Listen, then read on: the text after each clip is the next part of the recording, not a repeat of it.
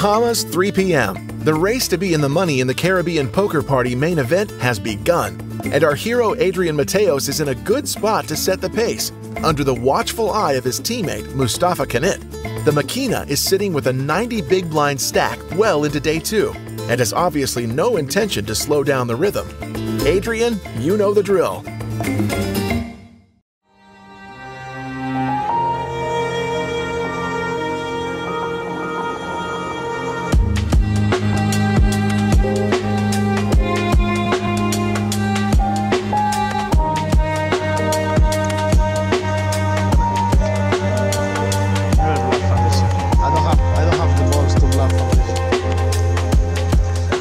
Y bueno, aquí Fabricio vuelve a abrir y recibo 10s, una mano que puedo hacer tanto call como 3-bet, pero contra Fabricio prefiero hacer 3-bet. Creo que llevamos muchas manos entre nosotros, hemos jugado muchas manos y creo que me va a percibir bastante agresivo, así que cuando tengo manos de valor también quiero ir un poquito más thin o fino por valor, quiero meterle más values.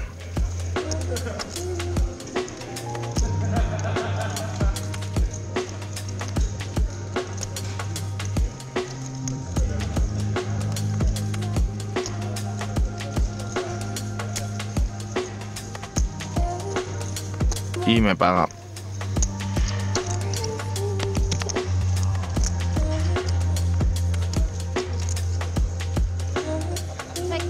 $9-6-3 Rainbow es un muy buen flop para mi mano. Y aquí voy a apostar, seguro. Mi mano quiere apostar. Decía apostar medio bote, un 600 neutro.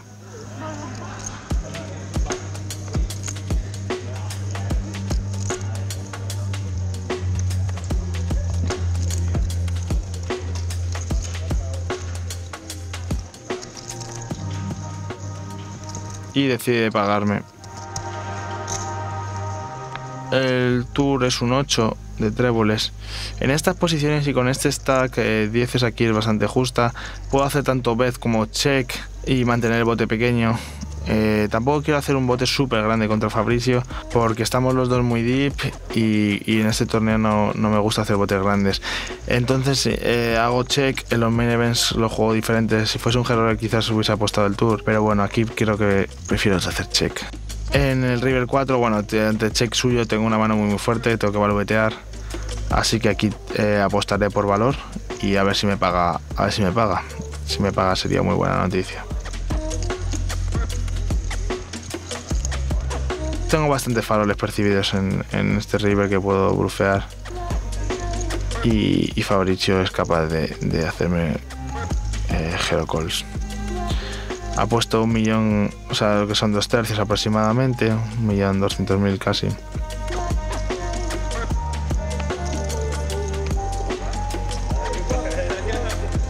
Y Fabricio se pone a pensar. Y estoy deseando que me pague.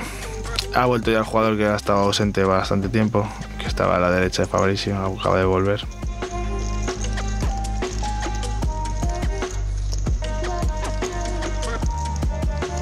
Venga, paga.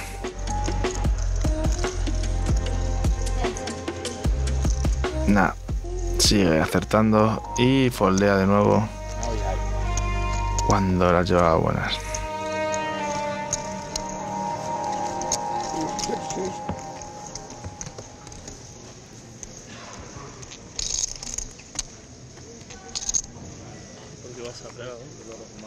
Porque Praga es parecido, o sea, está más cerca de casa. El main event es de 5K, pero tiene 50K, 25, 10.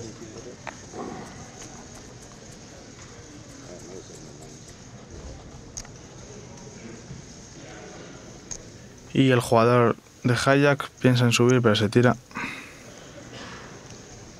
Vuelve a abrir Fabricio y vuelvo a jugar otra mano contra él.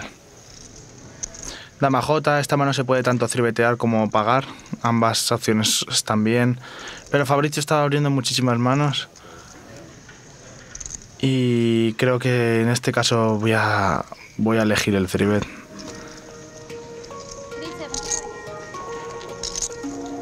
Tampoco me interesa mucho que Fabricio esté abriendo muchísimas manos porque prefiero que abra menos y yo tener manos limpias para poder abrir. Así que meterle algún 3-bet de vez en cuando y que se tenga que cortar un poco con los open raises creo que es importante también.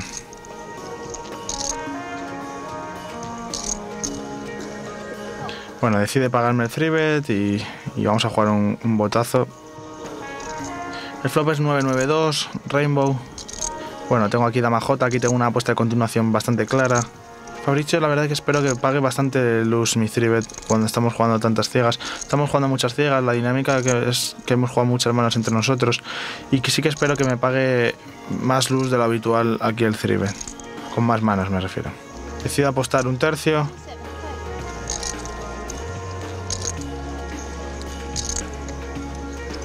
Y Fabricio piensa.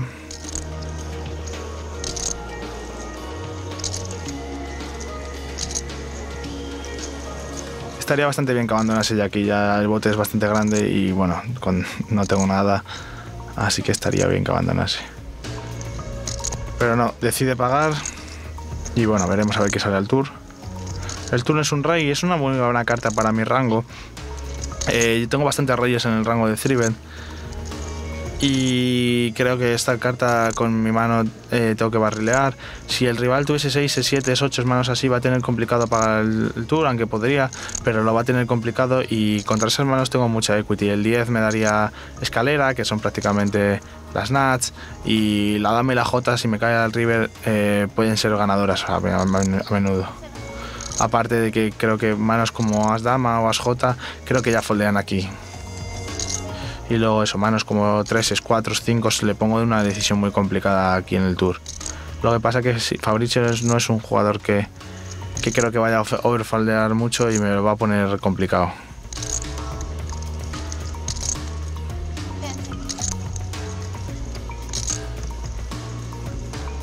Decide pagarme. Y bueno, el bote es enorme ya, es de casi 3 millones y cae un as. Este as es regular. Aquí tengo varias opciones. La opción 1 es ir all-in, la opción 2 es chequear y dar la mano por perdida y la opción 3 es hacer un bet pequeño. Aquí si tuviese as 5 suites, as 4 suites, as 7 suites, as 8 suites, manos de este estilo o incluso as dama o as J que he querido apostar el tour, que puede ser que alguna vez lo apueste, creo que ir all-in puede ser peor que apostar un tercio. Entonces yo creo aquí blufear un tercio o blufear no muy grande me gusta, porque si voy all-in creo que él pensaría que yo no lo hago con as dama ni con as J ni cosas así. Entonces si yo voy all-in aquí él me va a poner en 9x, en reyes o en ases solo por valor, o y a rey también. Son pocas manos de valor y Fabricio es capaz de jerocalear por todo su stack. O sea, es un jugador bastante bueno que tiene bastante valentía y creo que es capaz de pagarme. Esta decisión es muy complicada, la verdad. Entonces, al final creo que lo mejor es apostar un tercio y hacerle foldear de las manos que no haya querido foldear el tour. Creo que puede arrastrar bastantes 6, 7, 8, cosas así. Lo que pasa es que creo que a un tercio nunca le tiro de un rey y obviamente nunca le tiro de un 9 ni de un as. Aún así, un tercio es un farol que sale bastante barato y es lo que me decanto. No lo tengo claro, también creo que all-in está bien porque le meto máxima presión y el check también está un poco bien porque no creo que Fabricio sea el jugador que vaya a overfoldear mucho. Esto es una decisión bastante complicada, la verdad. Y decido blufear un tercio porque también coger un poco la línea que tiene un poco menos de varianza en un main event. Jugarme el torneo aquí de farol posiblemente es lo que hubiese hecho en otro torneo. Por ejemplo, si estoy jugando un Herrero de 25.000, de 50.000, hubiese ido all-in para meter más presión, pero en un main event el mantenerme vivo y jugar con jugadores que no son tan fuertes después creo que tiene bastante V. Aquí intento ver farol barato, un tercio, y me paga con rey 10 y él juega bien la mano. No puede foldear el rey al river y no espero yo, cuando le blufeo un tercio al river no espero que folde un rey, la verdad. Le quiero tirar de manos de 7, 6, 8, 10, manos de este estilo que me hayan pagado flop y tour, que es capaz de haberme pagado 2 calles con ese tipo de manos. Que me pague con rey 10 ya lo contaba con ello, así que bueno, sin más. No sé qué hubiese hecho si hubiese ido all-in. Si hubiese ido all-in quizás hubiese foldeado, quizás me hubiese pagado, no lo sé, la verdad. Bueno, pierdo un gran bote, fue un gran bote y bueno, pero seguimos vivos, es lo que os he comentado antes, que también en los main event intento seguir vivo en los torneos porque me van a dar situaciones de bastante V a menudo. Creo que mis rivales se van a equivocar bastante más que jugando un high roller, entonces el seguir vivo en el torneo también es muy valioso.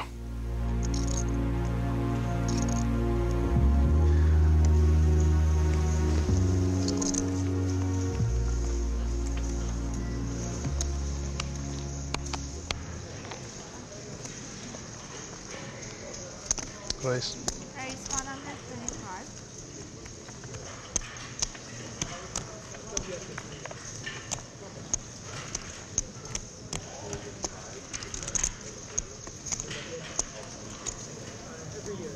y aquí abro RJ en UTG, me paga el jugador de botón, que fue el que me hizo el Hero Call antes. Esto lo tengo en mente.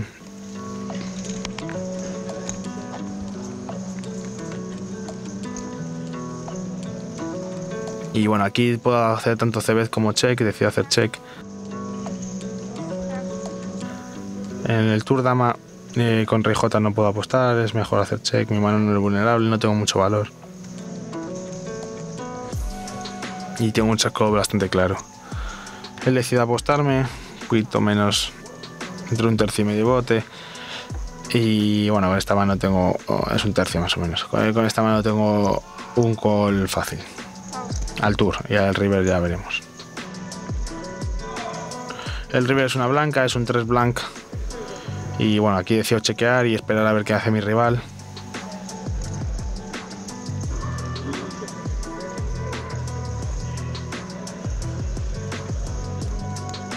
Esperemos que el rival no apueste, estoy deseando que chequee, por favor, que chequee. Nah, apuesta, pero no muy grande. Esto es una decisión bastante complicada aquí. Es un spot difícil, porque con un rival del que no tengo información es difícil. Lo que pasa es que es un board en el cual no veo muchos faroles clarísimos por su parte, pero no sé si puede estar bluffeando manos del estilo As 5 suites y cosas así. Decido pagarle, tiene dobles y pierdo. Tengo bastantes dudas al river, las 8 son buenas, no desconozco al rival, no sé. Antes me pagó con As 8 off en el botón, así que creo que tiene un rango loose preflop y por eso acabé pagando. Nada, hemos cogido un mal run ahora y hemos perdido varias manos gordas seguidas, hemos bajado el stack bastante.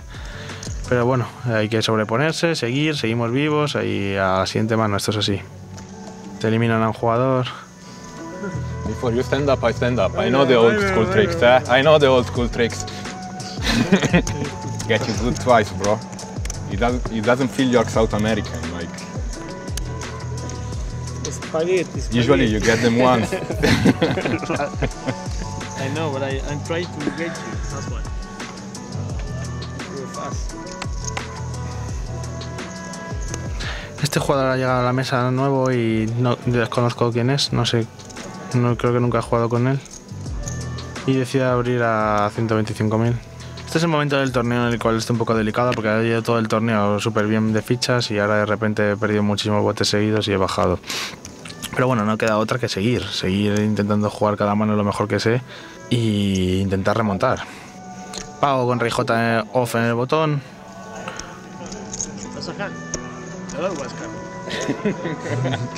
See what the next one you wanna play.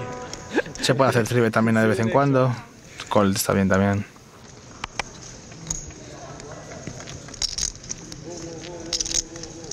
El flop es rey 7-4 de los diamantes. Tengo rey J, es un gran flop para mí. Y la BB chequea. Y veremos qué hace el jugador que ha abierto.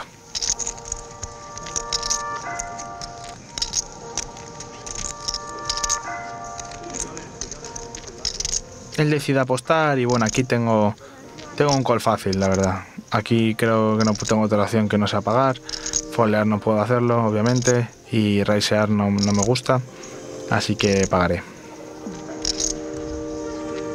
Ha hecho un tamaño de apuesta relativamente grande para este flop. Pero no tengo nada de información del jugador y no sé si juega bien o no lo sé.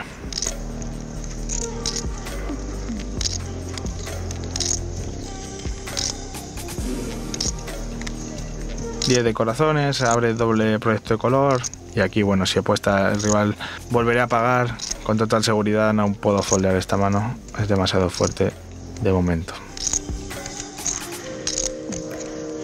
Decido chequear, que son bastantes buenas noticias para mí. Y aquí tengo dos opciones, o chequear back o apostar. Creo que mi mano es suficientemente fuerte como para apostar. Y abriendo dos proyectos de color puedo apostar, pero decido chequear. Decido chequear porque el jugador no tiene muchas fichas por detrás. Y un check push me pondría en una situación muy complicada también.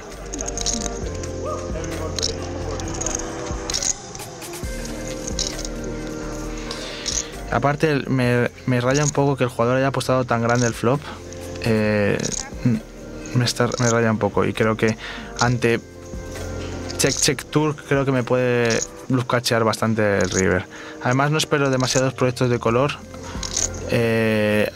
porque creo que hubiesen hecho bet tour a menudo este tipo de perfil de jugador.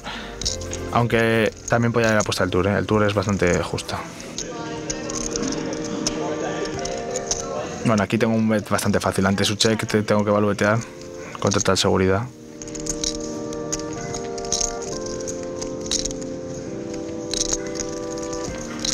Medio bote es un tamaño neutro.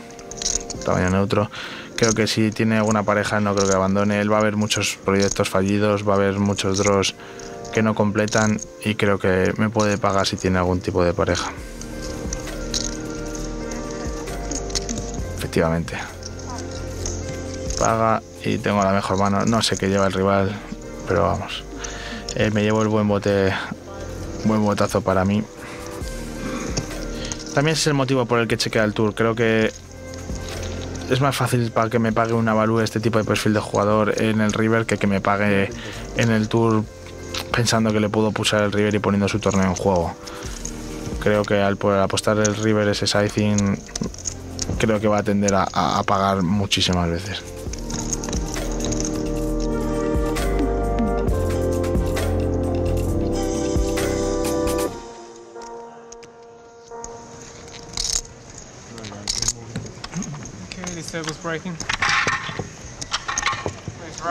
Rompen la mesa. You've been lucky we didn't play. I didn't play. I played 3 times. I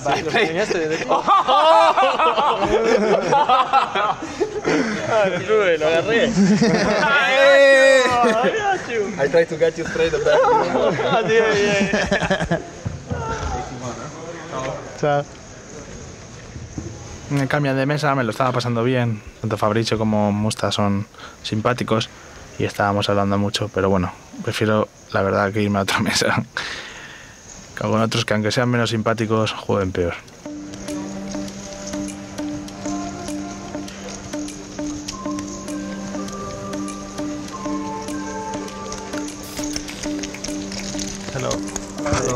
Me cambian a la nueva mesa.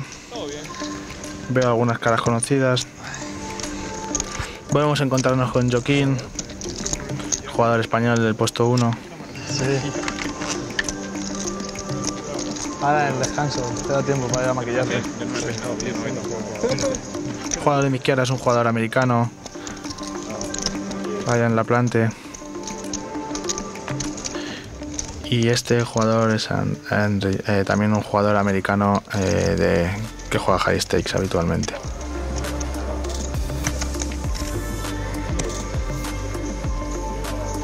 Otro gran jugador canadiense, habitual de los torneos, y Mike Lea también habitual de estos torneos de alto nivel. Y bueno, aquí tenemos a Joaquín, el otro jugador español en contienda.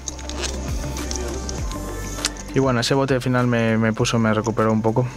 Tengo buen stack, no voy muy grande, pero bueno, iré sobre la media aproximadamente.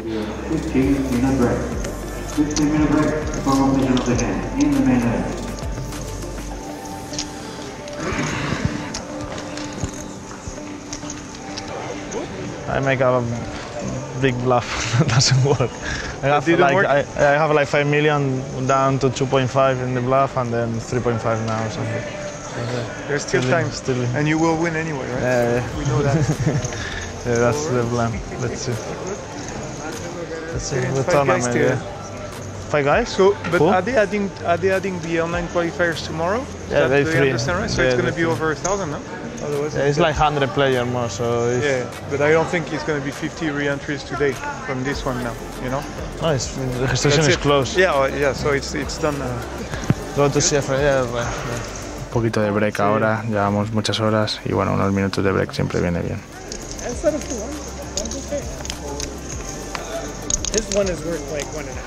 Volvemos del break y nada, nueva mesa, paciencia, a foldear, no me toca ninguna mano. Eliminan a Umi, un gran jugador de torneos. Y al final es egoísta, pero cada vez que eliminan a un buen jugador de la mesa es bueno para mí.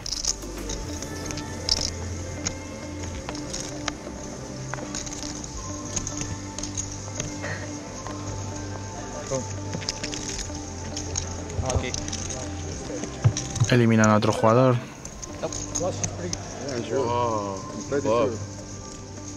I was bluffing him. Kind of bluff. Sort of bluff. Right, 175. Y aquí abre UTG un jugador italiano que no conocía antes de este torneo.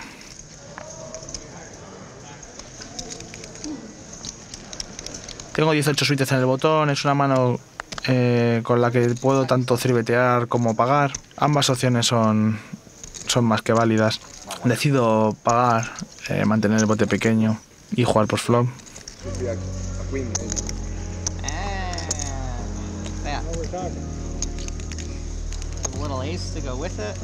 Y decide apuntarse hacia grande también.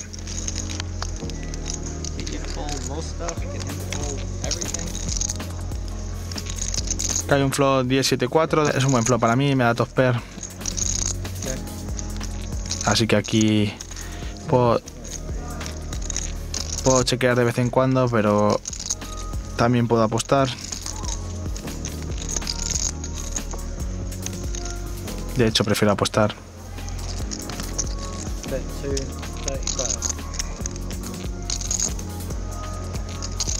Apuesto pequeño, un tercio.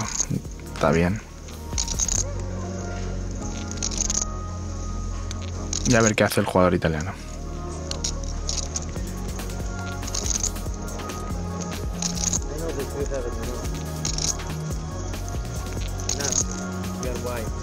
Folé me enseña boca arriba lo que llevaba. half the 10. Good for. Y llega un nuevo jugador a la mesa, a mi derecha, que tampoco conozco.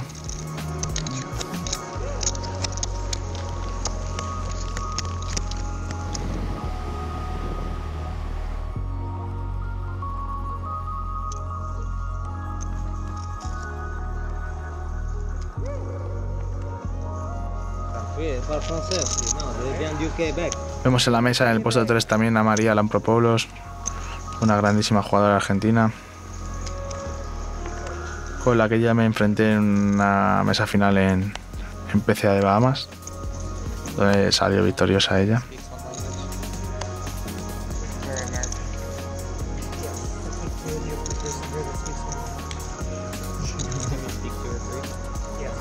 Y bueno, ahora el jugador de mi derecha decide limpear, lo que pagar la ciega. Y yo estoy en el cutoff con dama 10 off, es una mano que quiero jugar en esta situación, decido subir a 300.000 puntos.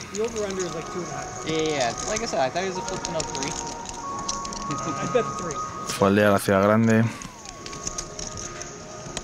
la pequeña y la grande. Y el jugador que ha limpiado se me queda mirando.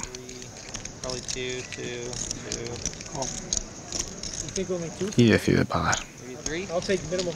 A ver si sale algún buen flop.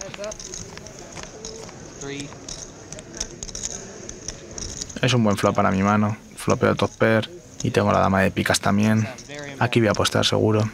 Y decido hacer un sizing en neutro medio bote.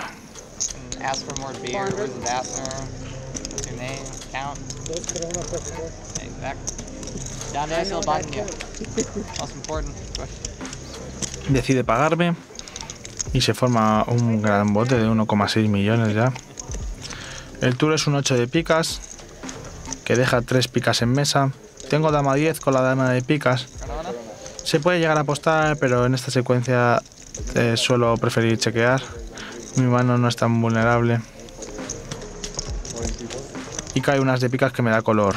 Aquí el rival, tengo segundas nuts. Bueno, no me ganaría con el rey de picas, y si tiene, pues escalera de color. Decido apostar pequeño, un cuarto, y aquí tengo una decisión complicada entre call y raise. Creo que puedo llegar a subir por valor.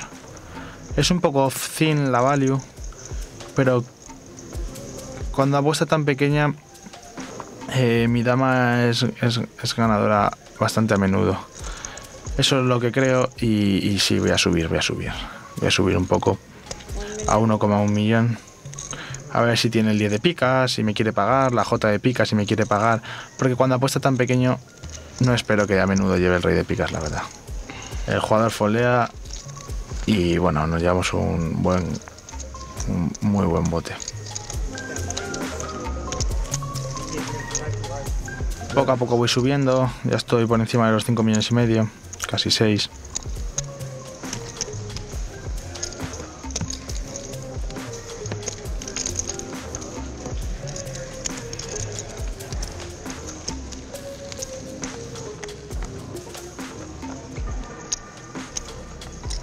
Otra manita más. A ver si sigue ahora el buen run, que gana varias manos consecutivas. Y al final, cuando gana varias manos consecutivas, es cuando subes, cuando de verdad subes en fichas. Ahora el jugador italiano en un TG+1. Y Joaquín, que tiene un stack muy grande. Bastante grande, debe ser el cheerleader de la mesa seguramente. Piensa.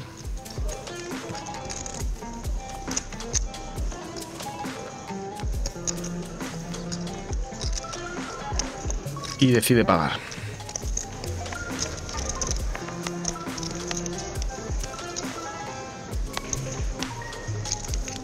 Estoy en ciega pequeña, pensando a ver qué hago. Paga botón también. Y tengo 10. 10 es una mano que aquí que por valor tengo que subir. Es un poco incómodo porque los stacks son bastante profundos y si me van a all-in preflop es una decisión complicada, pero ante 1 R y 2 calls hay mucho dinero muerto en el centro, hay 900.000 puntos muertos que tengo que ir a por ellos. 1 million. Luego si me fuesen all-in, pues dependiendo quién lo haga y por cuántas fichas, pues ya decidiría, pero de momento tengo que empezar la mano con un raise. Y bueno, 1 millón creo que es un sizing que es correcto en este momento.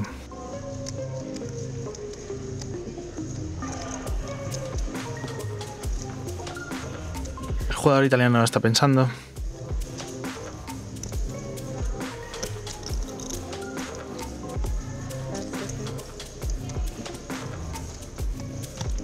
Y decide abandonar.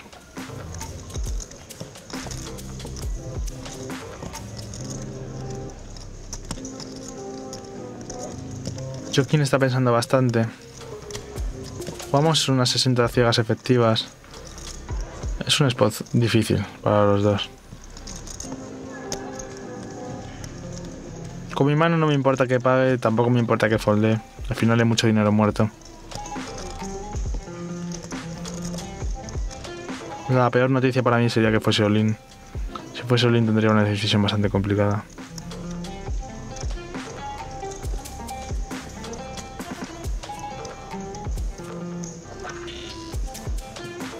Y parece que él tiene una decisión complicada. Está pensando de verdad. O al menos eso parece.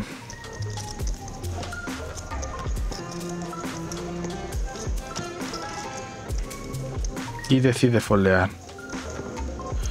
Este jugador está corto. Con este jugador estoy committed. Si va all-in tendré que pagar. Y se me queda mirando. Pero este jugador, después de haber pagado el tercero, la verdad que no espero que casi nunca que vaya all-in. No espero que tenga muchas manos fuertes, la verdad. Y me llevo un bote muy grande de preflop.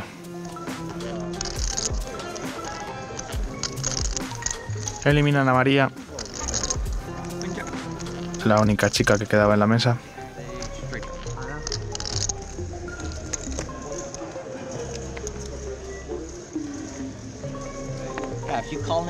Y poco a poco voy subiendo mi stack. El squeeze ese que he hecho antes me da casi 1 millón de puntos. Las ciegas están altas y cualquier bote es bastante importante. Ha llegado a la mesa en el puesto 3, 2 a mi derecha, Sam Soberel, un grandísimo jugador con el que he jugado muchísimos high rollers de 50.000, de 100.000, jugar a los niveles más altos del mundo. Grandísimo jugador.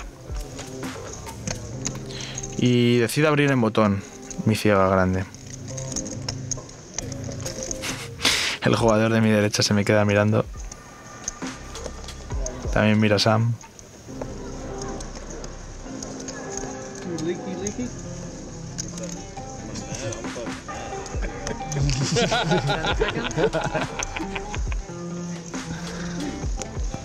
Tengo dama 9 off y bueno, es un defen. Voy a pagar seguro.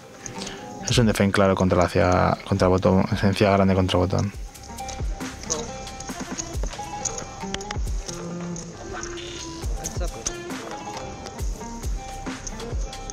El flop es dama 5-5, un flop bastante bueno para mí. Decide no apostar.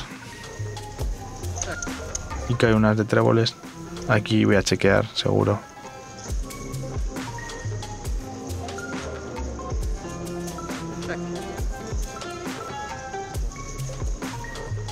Y en función de lo que apueste, pues vamos a ver qué hago.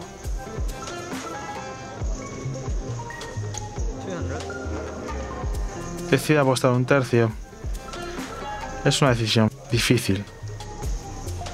Porque no tengo trébol. El as es una carta que está muy a menudo en su rango. Aún así, creo que la dama es suficiente para pagar una apuesta.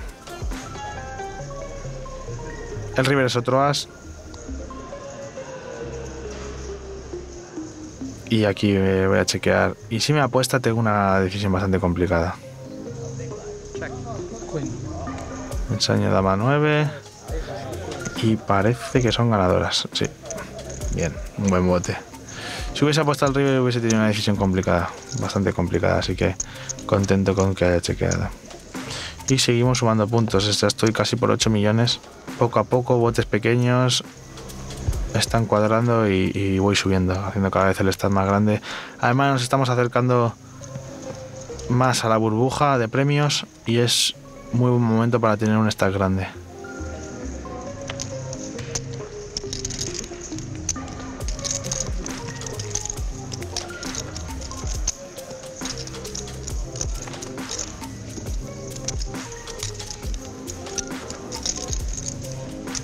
Estoy en la ciudad pequeña.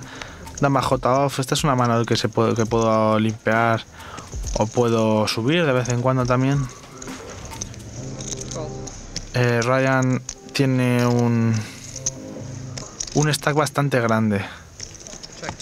Decidí limpiar y no meterme en un bote muy grande contra él. Flopeo proyecto de escalera a 2 puntas. Tanto el as como el 9 me daría escalera y decido apostar. Decido apostar un poquito menos de 2/3, entre medio bote y 2/3. Y a ver qué hace Ryan. Decide pagarme. Y esperemos a ver si cae unas. No, no cae las. Completa color, esta carta es mala, bastante mala. Completa el color, no tengo diamantes yo. El tour es complicado. Puedo apostar también. Tengo un farol decente, tengo un proyecto de escalera a 2 puntas. Y tengo una mano aceptable para volver a apostar, la verdad. Vuelvo a apostar 2/3. Quiero que se tire de sus asaltos. Quiero que se tire de los 2X que no tengan diamante. Quiero que se tire de manos como J9, Dama 9, cosas así. Me paga. Y a ver el river. River cae un as. Qué buena. Me da escalera. Me da escalera. Este river es muy bueno. Aquí la duda es si jugar check o jugar bet. Creo que tengo todo suficientemente valor como para valvetear esta mano. Él además tiene muchos as X. Él tiene muchos as X con diamante. Puede tener as de diamantes, cualquier otra carta que va a hacer call flop, call tour, y en el river no creo que abandone el as, así que voy a apostar por valor ahora. Ha puesto un poco menos de 3/4, un poco más de 2/3. Tamaño grande, pero tampoco gigante.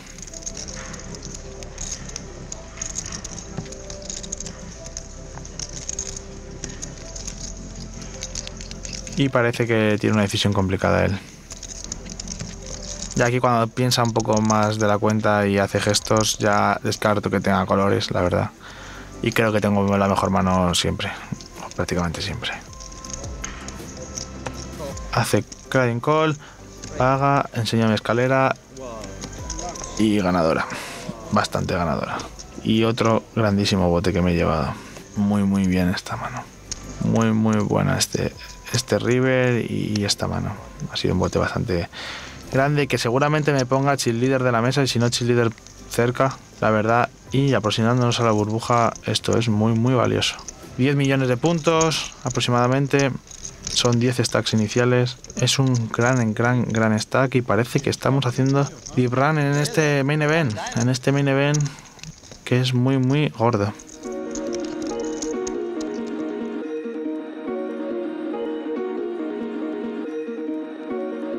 The slight inconveniences you experienced at the start of the episode are already well behind you, Adrian, thanks to the max value you got out of that straight. As the last big pot of a series of successful hands, you have surpassed 10 million chips, which equates to a whopping 100 big blinds. Not bad, taking into account that you fell down to 35 bigs in the middle of the day. You're now in the best position to attack the bubble phase, and we'll be checking that out very soon in the next episode of Inside the Mind of a Pro.